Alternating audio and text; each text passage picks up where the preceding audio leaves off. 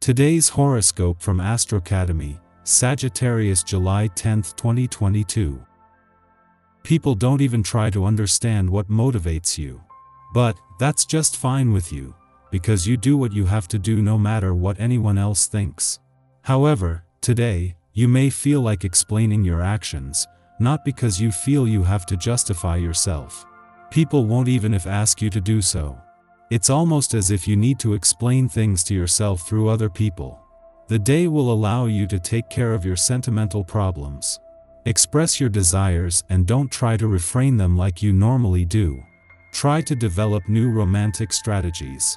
So far, you have always talked about your professional life and you lack charisma. Your equilibrium also depends on your will to open up to others. A check you may have been expecting to receive in the mail may be delayed, and you might not be able to contact whoever is sending it. You could be in a panic over whether or not you'll get it at all. This could be a classic case of getting worked up over nothing. The delay won't cause any lasting problems, just inconvenience and frustration. Hang in there, the money will come. You may have to take major action today in order to defend your position. Realize that your current mindset has brought you to a certain point and now you are faced with having to defend that point. It may feel as if the school bully is standing up to you and demanding your lunch money. Don't give in without a fight. More than likely, the bully is just as frightened of you as you are of him.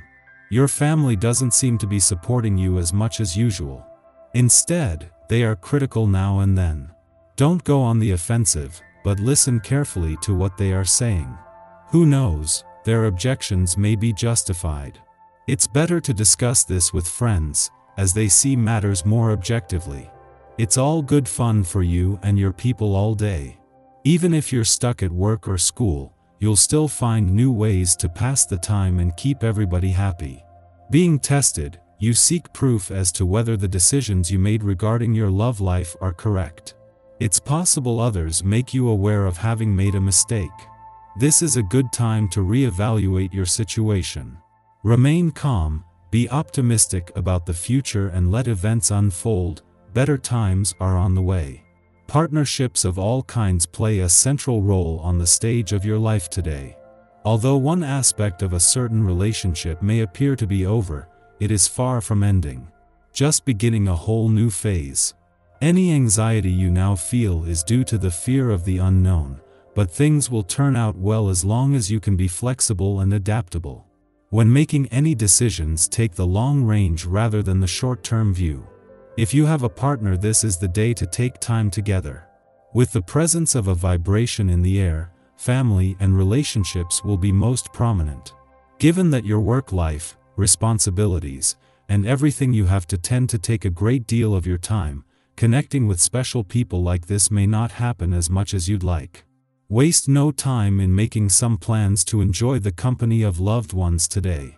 Although you may want to bring things down to earth so that you can better plan, organize, and rearrange, this may not exactly be the best course of action today.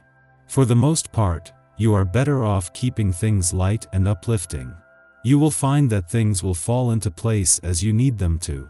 Trust in others. Realize that some of the best experiences you will have in your life are the spontaneous ones. Put your to-do list away. With Mars in your work sector for nearly 7 weeks, as the moon returns to a nostalgic and reflective part of your chart every 4 weeks, it was a given at some point they would clash. The advantage of this happening just days after Mars returned earlier in the week is that this is putting how well you know when to keep your work hat on and when to take it off just days after moving into the busiest weeks of the year and before bad habits have a chance to form. This is the right reminder at the right time.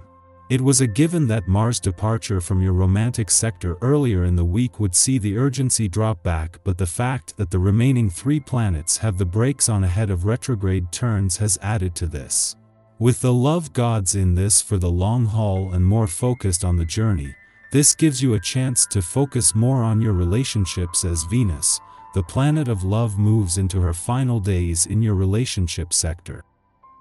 Our eyes in the sky. Today is the 3rd time Mercury and Neptune have squared off over the past few months. The first time was on May 22nd, setting the tone, and the tension, for Mercury's retrograde that started on May 29th. The second time these two planets squared off was on June 5th, during the height of Mercury's retrograde. Paranoia, anxiety, and uncertainty could heighten. Mercury is in its post-retrograde shadow until tomorrow, so it's important to realize that we may not hear or understand the whole truth of some situations. This is a very sensitive astrological aspect, which could make people assume the worst. Depression and friction could rise, and the chance of projection is high, so be careful not to soak up other people's sentiments. Be kind and compassionate, and don't take your bad moods out on others. If people come at you with drama, you can opt to disengage. Take care of yourself and put your needs first. Tonight, Venus in Leo opposes Saturn retrograde in Aquarius.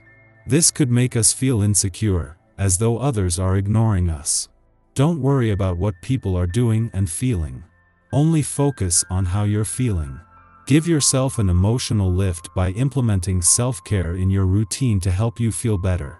If you are awake before the sun, treat yourself like royalty by staying in your cozy bed. Or if you're up early, treat yourself to an elaborate breakfast, ideally made by someone else. There's an early morning Moon-Jupiter opposition that can transmit good feelings and the desire to be super generous and kind, but the more nice gestures you make, the more attention you get, which is something that you probably won't want during this aspect. You like doing things for others now because it makes you feel good, not because you want to be recognized for it, and the more thanks you get, the more it actually lessens your experience. But don't try to overcomplicate things too much now. Just after midnight, Mercury in Scorpio squares Neptune in Pisces.